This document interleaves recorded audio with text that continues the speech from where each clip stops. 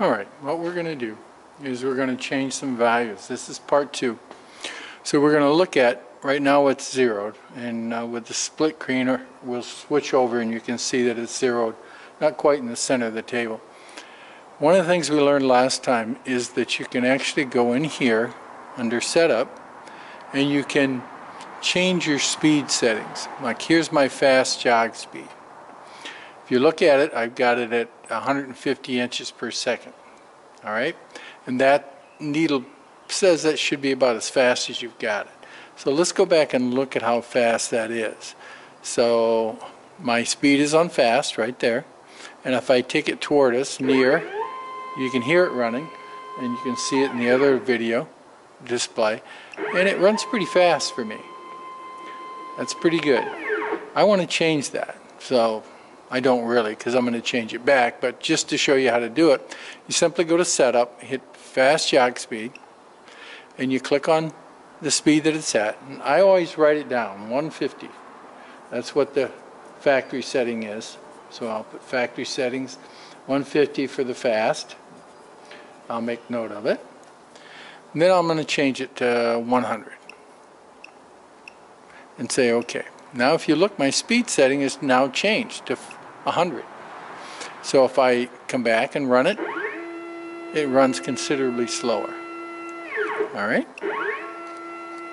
And if that's not fast enough for me, let's see what my medium is set at. Let's go back to setup. Look at the medium speed. It's at 50. So I'm still fast at 100. So I can change that. My slow speed or jog speed is down to 5. And that's what I like. The factory setting is 10. I've changed this to 5 because I like a slower jog setting on slow. When I'm moving my Z up and Z down, I'm going to be doing it precisely. Okay? So that's how you set those. You just go into setup, pick the speed you want to change. Let's go to the fast one and change it back to what it was. 150. 150, hit OK, and there it is. So I can change my jog speed fast, jog speed medium, and jog speed slow simply by changing that. I can also change the brightness. Let's look at that. It goes from 1 to 8. It's currently on 8. I'm in a dimmer building than I used to be, so I'm going to click on that and make that 6. See if you notice the difference. You see it? See how it's dimmer than it was?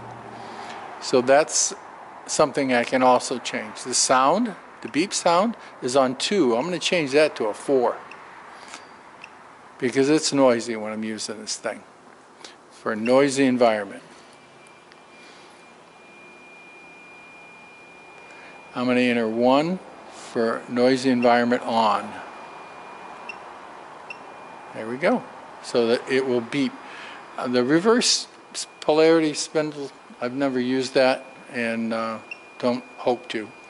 So that's it. That's how I can change this. Let's see if the fast is back where it was. Yep. It's going fast like it was. I can go to setup and verify that by going fast speed 150. And that's it. That's how you can change those. That's what I told you I'd teach you to do in section 2.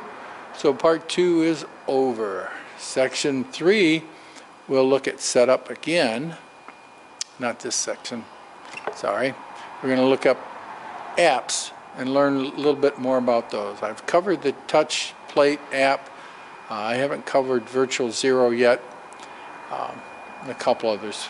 I think what I'll do is teach you how to use the home and the XY. So, till next time, have fun with your CNC. Have a great day.